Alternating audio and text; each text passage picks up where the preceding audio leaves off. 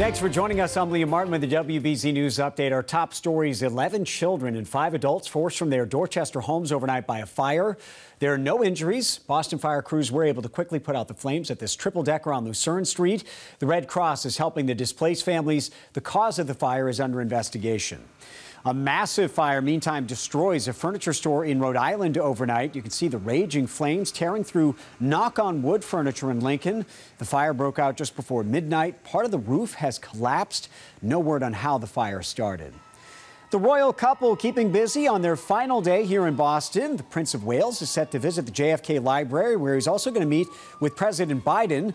In the meantime, Catherine will be stopping by Harvard University. And then later tonight, they'll be right in Fenway for the star-studded Earthshot Prize ceremony at the MGM Music Hall. Let's get a check of your next weather forecast now with meteorologist Zach Green. Hey, Zach. Hey, Liam. In a spectacular way to wrap up our week. Mostly sunny skies, but the common theme will be calmer winds. Finally out of the way of those peak gusts from Wednesday into Thursday. And right back to seasonal averages, too. We're going to land in the mid-40s for our highs. We are going to actually get a little bit warmer as we move into the overnight hours due to the overcast skies that are eventually going to slip on in. So instead of seasonal averages tomorrow, we're going to be closer to 60 degrees. Comes at a price, though. We get another round of rain and wind starting off in Worcester County, central and western Massachusetts, tapping into this by the late morning. We'll get more of the spillover factor once we go between about 2 and 4 o'clock on the eastern side of Massachusetts. At that point, it's the warmest hours of the day. It's the steadiest rain. It's also the peak wind gusts of 35 to nearly 45 miles per hour.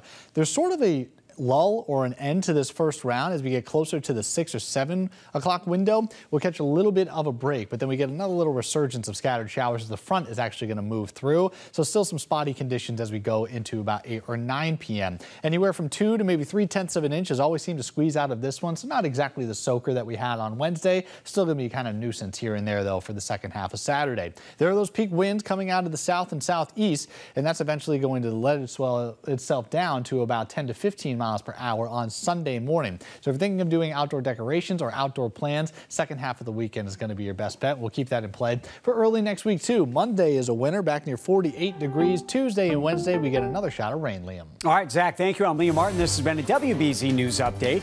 Have a great day, everybody.